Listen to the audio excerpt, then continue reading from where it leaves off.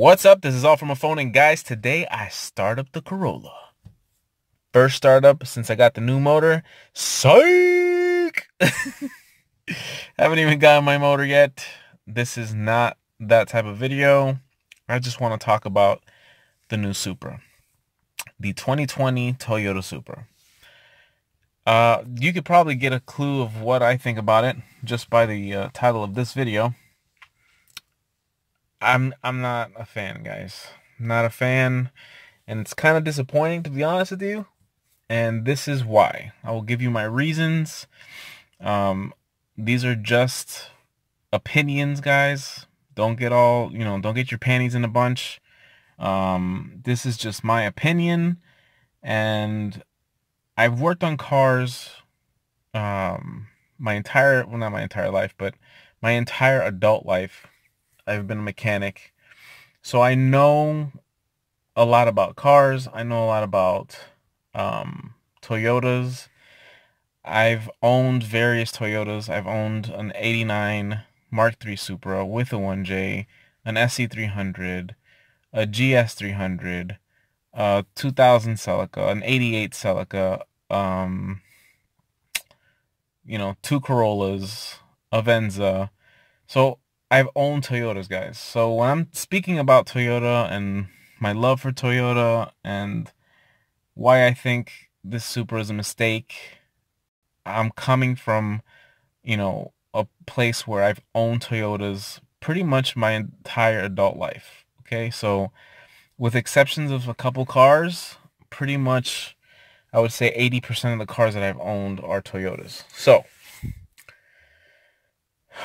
why do I not like this? Well, what is the first thing that you think about when you think Toyota? Most people will tell you, even like if I grab somebody off the street and I say, what do you think about Toyota? What's the first thing that pops into your head? Reliability. That is probably the word that gets thrown around the most when people talk about Toyota, Lexus, that brand. Everyone knows that at the top of the mountain for reliability is Toyota. And for Toyota to go and partner up with BMW, like out of all car manufacturers, BMW, like it makes no sense whatsoever to team up with somebody whose reliability, to be honest, is through the floor. Now, some people say, oh, my Beamer's reliable. Yeah, your Beamer's reliable because you own it for 3 years and then sell it. These cars are car guys that think that a Beamer is reliable, haven't owned one long enough to know that that is not true. So the fact that Toyota would put a BMW motor, the N54, I believe, is what the motor is, the motor code for this motor. That motor, yes, it sounds great. Straight six, twin turbo. It sounds exactly like a 2J, right? Perfect. But the problem is the reliability of this motor over time is not even close in comparison to the reliability of a 2J. Not even close. There's certain things that go wrong in this car. The turbochargers are known to go bad. The water pumps are known to go bad. And I'm talking from experience. Okay, I'm talking from a mechanical experience. And I'm not talking about people who drive the crap out of these cars and who ragdoll these cars. I'm talking about everyday reliability. Are people gonna ragdoll the Supra? Absolutely. It is a sports car. It is meant to get ragdolled. So for them to be like, hey, let's throw an N54 motor from BMW because it sounds nice, 3-liter twin turbo, to make people happy. Because this is the thing. Toyota for years were struggling with, what are we going to put in the Supra? When they first came out with the idea of coming back with the Supra, they made pretty much what they thought was going to happen was put a V10 in it, okay? Like an F1 design motor, and call it the Supra. Okay, this was their first thought. Then they said, we can't make a car this expensive and call it a Toyota. So they rebranded it a Lexus, and right before they were about to come out with it, they said, let's scrap all this, let's redesign it, still with a V10, and call it the LFA. And that's exactly what they did. The LFA came out, fell flat on its face because the price tag was $400,000. Nobody bought it, and it just fell flat on its face. Every car that they sold, they lost money. These are facts. If you want to fact check me, you can, fact check me. So the LFA was honestly supposed to be the Supra, but it came out as the LFA. So they said, scrap that. And guys, I know this because ever since I fell in love with this car, I followed it. And I followed the fact, because when I fell in love with it, it was already discontinued. The Supra got discontinued in the United States in 1998. Okay, that's the last model year for that car. I believe in Japan it was 2001, but it's the same body style. Like, they didn't ever change it or anything like that. But in the States, the last model year was 98. So I fell in love with this car in 99, right before I went into high school.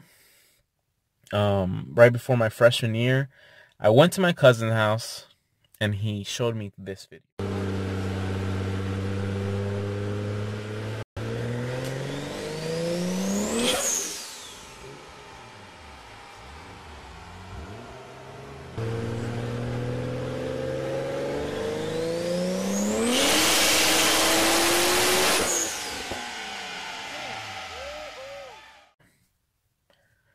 So after watching that video, I fell in love with this car. Like, I was like, how does, even back then, guys, in 1999, for a car to make 800 horsepower to the wheels was nuts. Like, huh? Like, that didn't even make sense in some things, because there were supercars that weren't even close to that horsepower. And this Toyota was making this much power with stock bottom end, just a big turbo bolted onto the side of it, some fuel, and it was making so much power. So that is where my love for this car came, when I saw that video. And it just grew from there. Once the Fast and the Furious came out, I went to see Fast and the Furious just because the Supra was in that movie. And if you ask any of my friends, guys, they will tell you the only car I've ever talked about, my dream car of ever owning, has been the Toyota Supra. So now that you know how much I love this car, you can see how disappointing it would be to, tell you, hey, we're going to make a Supra. It's going to be great. You are excited about the Supra, and then they throw a 335 motor into it. Like, how? Like, I can buy a 335 right now for like $6,000. Like, a piece of junk 335, $6,000. So you're gonna tell me you're gonna put an old motor like that? Do you understand when the 335 motor came out? There's 2008, I believe, was the first year that N54 came out. 2008. We are in 2019. So you're talking about an 11-year-old motor going into a car that's supposed to break people's expectations. Does that even make sense? No. It makes zero sense. So people are like, oh, but that motor is awesome. Yes, it is awesome. Like, listen, I like BMW 335s. I think they're cool cars. I think they can make tons of power. I think that motor was supposed to be the next 2J, because people would talk about it like that. Hey, the Beamer motor. But is it as reliable as a 2J? No, because everybody would be doing them if they were as reliable. Yes, it's a fairly newer motor, because the 2J has been out since early 90s. So granted, this motor has not been out that long, but it's been out long enough to know that it's not going to be as good as a 2J. It's just not. Because for one, the parts are going to be way more expensive. Not to say that a 2J is not expensive to build, because they are expensive to build. Toyotas in general are expensive to build, but 2Js, there's so many parts, and it's so available that there will never be a point where we say the N54 motor is better than the 2J. That's just never going to happen, because we are living it right now. The 2J is an iconic motor.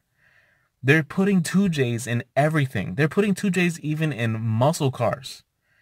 Like, it's an iconic motor. If you want to talk about what is the most swapped engine in the entire planet, there's going to be two engines that pop into your head. And as soon as I said that, I guarantee you two engines came into your head. The LS and the 2J. Those are the two most swapped motors, I think, in the history of racing. Are literally, seriously, those two engines have been swapped millions of times probably right now. By now. Seriously, millions of times. So, is it possible that this motor is going to be better than the 2J? No. Not even, like, just think about it. Like, look at the point of the 2J, where it's at right now. Like, this is a motor that makes 2,500 horsepower. You know, there are vehicles that make 2,500 horsepower. It's been 5s in the quarter. Like, it's an iconic motor. Close to 300 miles an hour in the quarter mile. Like, it's an iconic motor. And to get the name of the Supra and put a Beamer motor and share it with a Z4, that is like sacrilege, bro. Like, seriously. In the church of Toyota Supra, that is sacrilege. But anyways, most of you probably like, oh, he's crying like a baby, blah, blah, blah, blah, blah. The truth of the matter is, the expectation for the Supra was astronomical. And this is a letdown. Now, what would be my alternative? Because I know Toyota is a business. And guys, Toyota has become a company of people mover. Like, they just make A to B cars. And they're starting to make a little more stylish cars. Like, the new Camry looks really nice. Even the new Camry. Okay, let me just put it to you this way, guys. The Toyota Supra has 330 horsepower. That's what it's going to come out with. Okay? The Toyota Camry has 300 horsepower. 30 horsepower less than a Toyota Supra. Okay? So, to put that in perspective, guys, your $50,000 Toyota only has 30 more horsepower than a grocery getter. Yeah. The original Toyota Supra had 320 horsepower, 315 foot-pounds of torque. The new Toyota Supra has 330 horsepower, 375 foot-pounds of torque, I believe. I think those numbers are pretty correct. Do those numbers sound astronomically different? No. As a matter of fact, they sound pretty close. The 0 to 60 time, supposedly, of the new Supra is 4 seconds. The 0 to 60 time in the old Supra is 5 seconds. Curb weight for a MK4, 3,200 pounds. Curb weight for this one, 3,000 pounds. Guys, do you see what I'm saying here? Like, the new Supra is pretty much as fast as the original Supra back in 1993. Stock for stock. Like, what sense in any, like, motor car enthusiast world does that make? Like, it doesn't make any sense. And it's disappointing because Toyota makes some killer motors. That motor was built in the 90s, early 90s, and we are still using it today, the 2JZ. Like, That's how iconic that motor is. Toyota can build iconic motors. And for some reason, they decided to throw a BMW motor in the Toyota Supra, a company that makes the 2JZ, a company that's made the 3S Beams motor, a company that's made the 4AGE 20 valve, a company that's made the 2ZZ, a company that's made the 1UZ, the 3UZ, the 3GR, the 2GR, which is the 3.5 liter V6. Guys, Toyota can make motors. Good quality motors. The 2JZ can handle 1,000 horsepower with a stock bottom end. That is an amazing feat. Toyota can make killer motors. And what Toyota enthusiasts were expecting was Toyota to go to their engineers and say, make me a motor to put in the Supra. Not, hey, let's go to BMW and give them a straight 6 so they can be happy.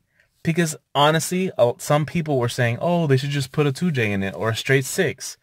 Because they were hearing all these garbage ideas that Toyota was coming out with, saying that they were going to make it a hybrid motor or put a 4-cylinder in it or do this. And they're like, you know what? Let's make the public happy.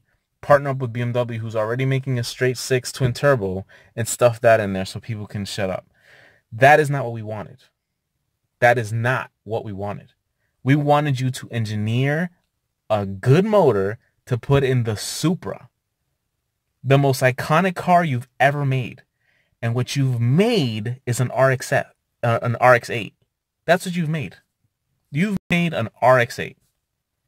What does that mean? That means that you were coming out with something that was supposed to be awesome and you made garbage. An RX-8 is what you made. Because if you think about an RX-7, and when they were coming out with the RX-8, everybody was excited about it. It was another rotary, and when it came out, it was garbage. It was a letdown.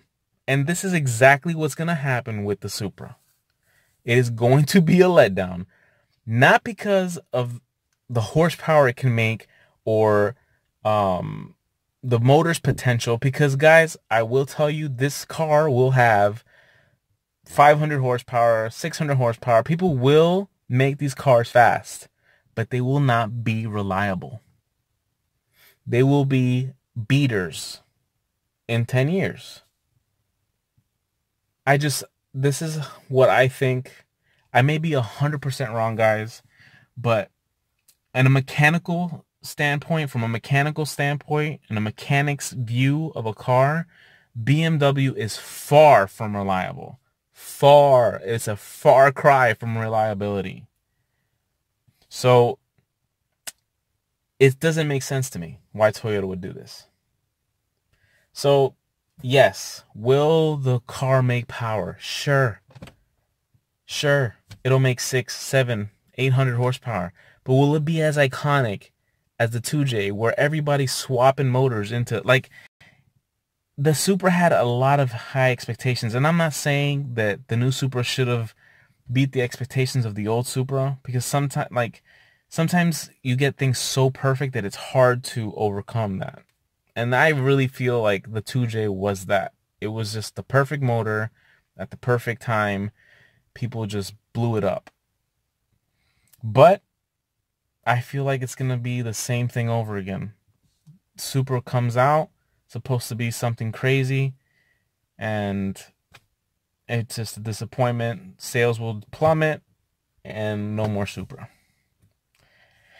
And who knows, maybe along in the future, they'll make, the N54 better. I don't know, man. Honestly, it's not going to be better than the 2J. We already know this. It's never going to be better than the 2J. So I don't ever see it surpassing the legacy of the 2J, but it is what it is, man. That's my rant for the night. But yeah, guys, so that's my thought on the Supra. I was excited about it. I was, honestly, my goal is to own a MK4 Supra, so a Mark IV Supra.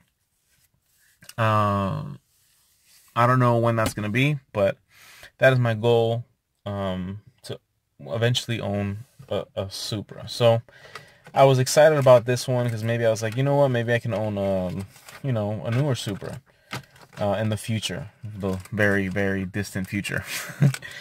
But I'm honestly, I don't think I would ever own one. Knowing the motor that's in there, it's not a Toyota. It's literally a Beamer Z4. It's not a Toyota. So it's a little disappointing. The car looks great. I think it looks good.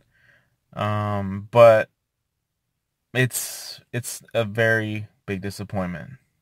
Like I said, I feel like it's the RX-8 of Toyota. You know what I mean? It's like the biggest letdown ever. But a lot of you might like it. A lot of you might think that I'm full of crap and you're going to own it and you're like, this guy doesn't know what he's talking about. But I guarantee you, if you own it for more than 3 years, you're going to feel my pain and you're going to know exactly what I'm talking about when it comes to reliability. You might not see it now. A lot of people probably think I'm talking crap, but hey, what do I know? I just work on cars all day. So like I said, guys, it might be a good car, but it's a letdown. And I am not the only Toyota enthusiast that feels that way. There's a lot of people out there that are like, what are they doing? Doesn't even make sense.